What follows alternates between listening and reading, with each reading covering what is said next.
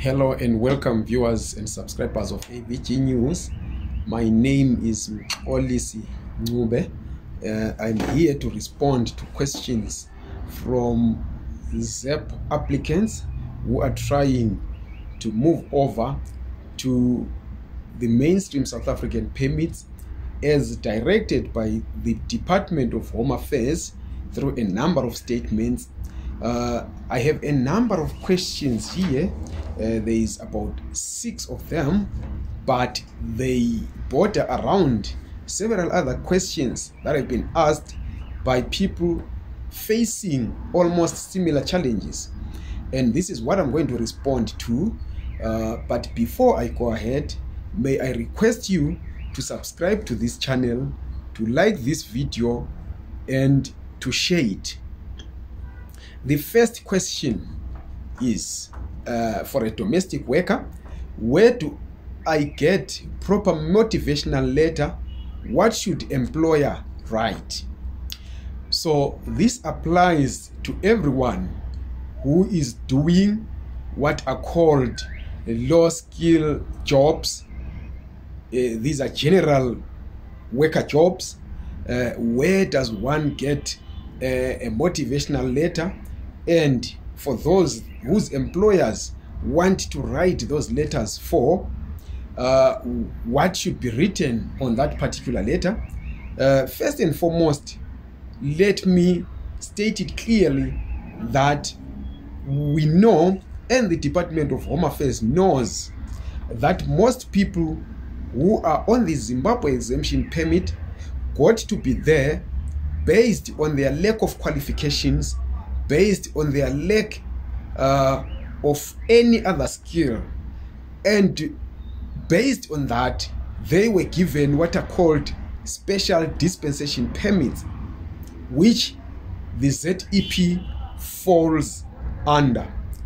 And we are hoping that because the minister has on a number of occasions pleaded with people to apply, maybe there is something that they are working out, because they are making these clarion calls with the knowledge that most people on the ZEP cannot qualify. But we have seen even the minister accusing people who are not qualifying of having listened to bad advice, and he has been saying that people are reluctant to apply. So this is our hope. It is our hope that maybe there is something that is being worked out. We are not giving any hope to people based on any internal information that we have, because we don't have any internal information, but this is based on the signs that the minister has been giving. He believes that those who are not qualifying, even with the knowledge that many people don't qualify, are not doing so because they don't qualify, but are doing so because they are following bad advice. So this then gives us one piece of advice that maybe something is being worked out and people need to qualify. If they don't qualify and they are all rejected, then more negotiations will need to be carried out, because we believe that it is not advisable, and South African government itself knows that it's not advisable to delegitimize or to criminalize the migration status of more than 170,000 people, when the government is already sitting on millions of people who are not documented, and this undocumented status of these people makes them fly under the radar and minimizes and limits their participation in the South African economy. The second question is, for those who are doing general work, what permit should they apply for? The permit based on your status or relationship status with anyone who might have citizenship of South Africa, a permanent residence permit of South Africa, or any other relations, then the permit that you can apply for, which seems to be the lowest hanging fruit, although the qualification criteria is very steep, and high is the general work permit. This is what you can apply for based on the qualifications that you have, of course. The other question is, where can one get a proper motivational letter? Depending on whether our employer is willing or not to motivate for you, you can write your own motivational letter giving reasons why you need to remain in South Africa, documented in South Africa, and why you need to be moved from the ZEP, which is expiring on the 30th of June next year as per the grace period extended. These are the reasons that you need to state then that I've been here for such a long time.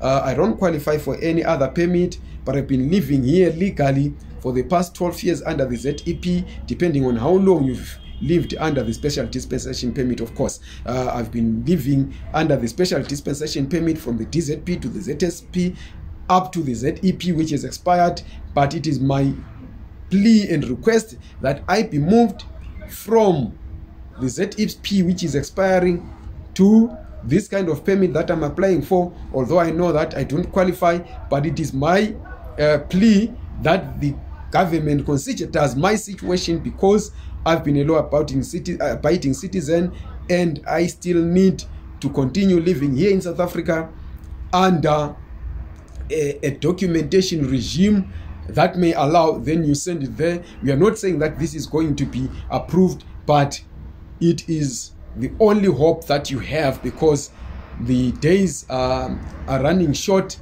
and the time is fast lapsing. The next question is, without critical skills, which permit can you apply for? Again, this process is not for only those with critical skills. If you do have critical skills, then you can apply for the critical skills waiver. If you have those critical skills but do not meet the qualification criteria with the experience that you have, you can also apply for a waiver. If you do have some qualifications but they don't meet the minimum requirements given on the Department of Home Affairs critical skills list, you can again apply for a waiver based on the qualification or the experience that you have.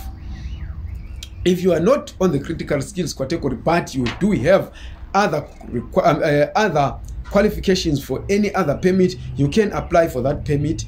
If you have relations here in South Africa who are citizens of South Africa or have been naturalized or have permanent residence permit, you can also piggyback on them and apply, depending on whether the relationship holds water and is part of the relationship that is covered under the Immigration Act. The other one is when you are applying, there are sections where you are asked for a reference number. Where do I get it?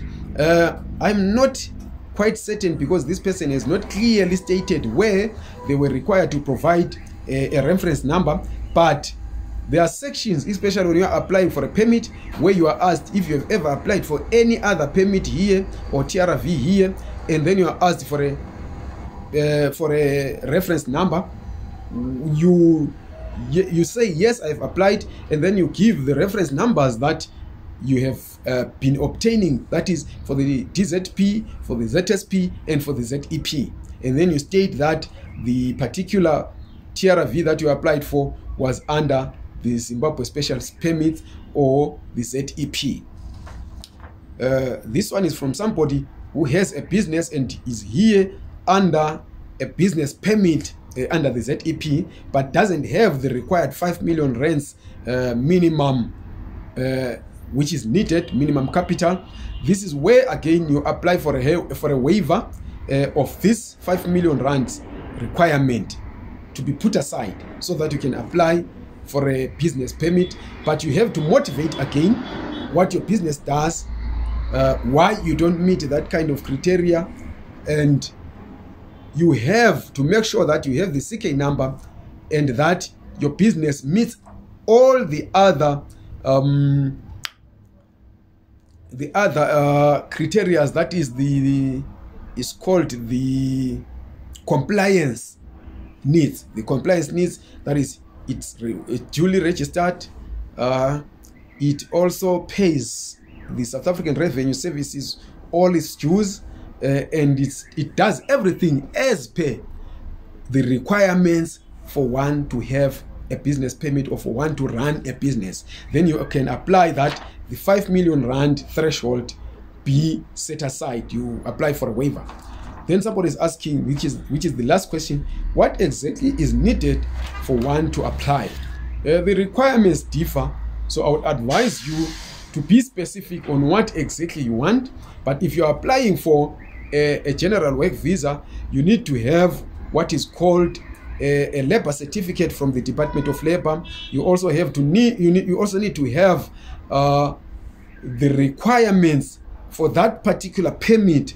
It may be South African Qualifications Authority accreditation based on the qualifications that you have, or the critical skills category. You need to have what is called membership of a professional body. So it varies on what type of permit you need, but you can look that up on the Department of Home Affairs website, www.dha.gov.za.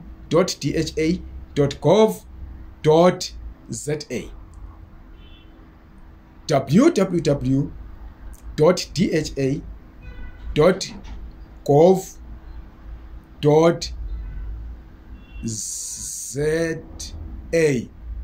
www.dha.gov, which is gov.za. Then you can check there what the requirements are. But if you still do not understand, we would ask you to be very specific about what it is exactly that you want us to assist you with, and we'll do our best to seek advice where we cannot get it. But we've asked some of the questions that many people are raising, and we're in a position to then respond to them. So this is what we had. I hope we have responded to all the questions that you had, but if we haven't, please ask the specific questions that you have using the comment section underneath this video, and we will respond to you.